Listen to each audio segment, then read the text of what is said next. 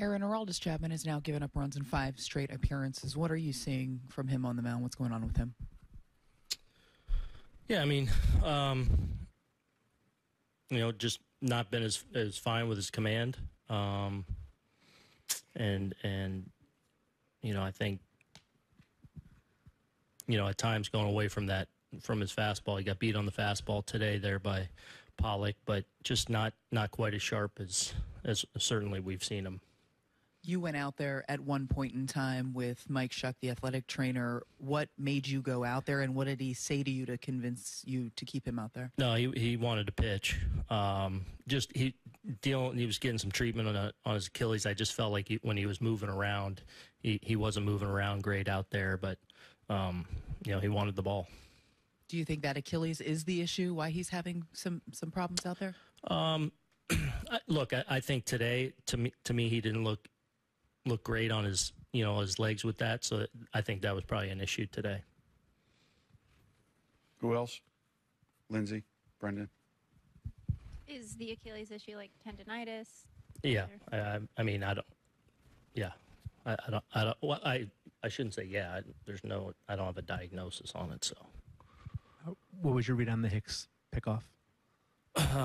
Obviously, being aggressive there, almost had him timed up, and then once he didn't, he still had a chance to get back, but just lost his footing.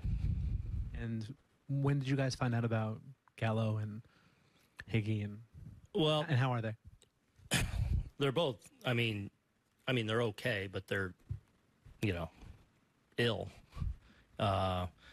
They were kind of ill yesterday, and then overnight, and this morning coming in, and Gallo tried to go through some stuff, and it was just like, so yeah, they're both pretty under the weather.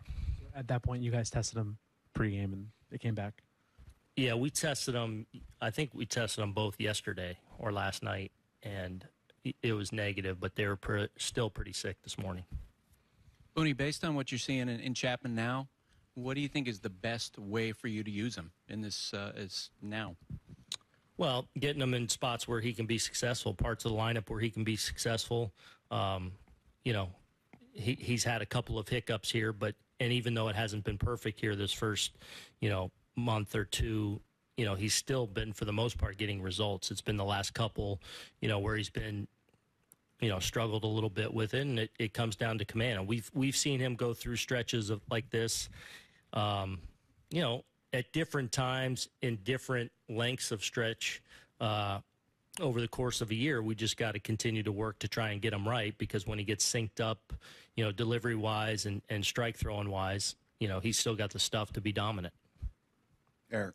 With Higgy and Gallo, were they both at the welcome home dinner last night? No, we ended up not having them go. Yeah. And then what did you think of Tyone today? Great. I mean, obviously in this stretch and doubleheader day, to be able to get that kind of length out of a starter is first and foremost a great thing. For him to be that good against a really good lineup, to give us 7 innings there was huge. But on top of that, I thought he was really sharp. He had a little bit of everything going. Was pitch efficient. Had one inning where, he ended up throwing a lot of pitches, might have been around that 5th or 6th inning, but, made a big pitch when he had to, then bounced back and got real efficient in his final 2 innings. So I thought he threw the ball great. Meredith and then Buster. Aaron, just back to the Achilles for a second. Will you have him undergo any additional tests or anything? I don't know, Meredith. We just got through the game, so, I don't know.